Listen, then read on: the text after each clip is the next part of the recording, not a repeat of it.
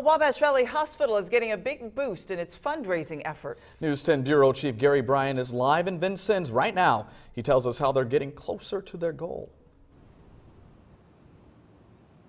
Guys, just behind me is the future site of the Good Samaritan Health Education Center. And thanks to the Rotary Club, the center is one step closer to groundbreaking.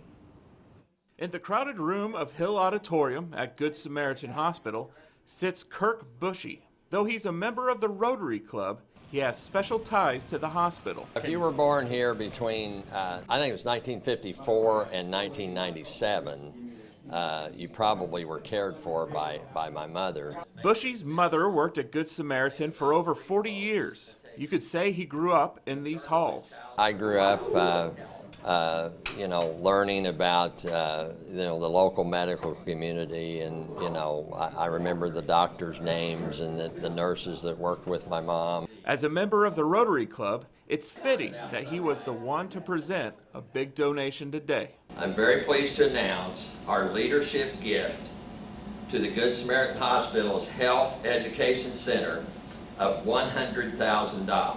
The $100,000 donation is the largest presented by the Vincennes Rotary.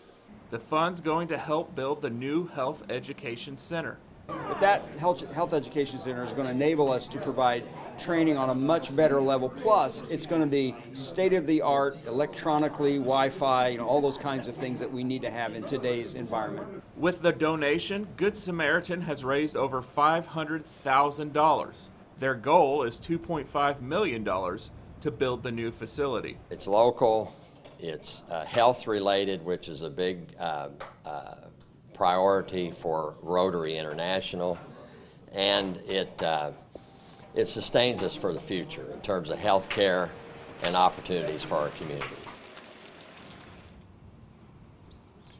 Now, I spoke with officials here at Good Samaritan. They say they hope to have groundbreaking by the first quarter of 2019. Live here in Vincennes, I'm Gary Bryan, News 10.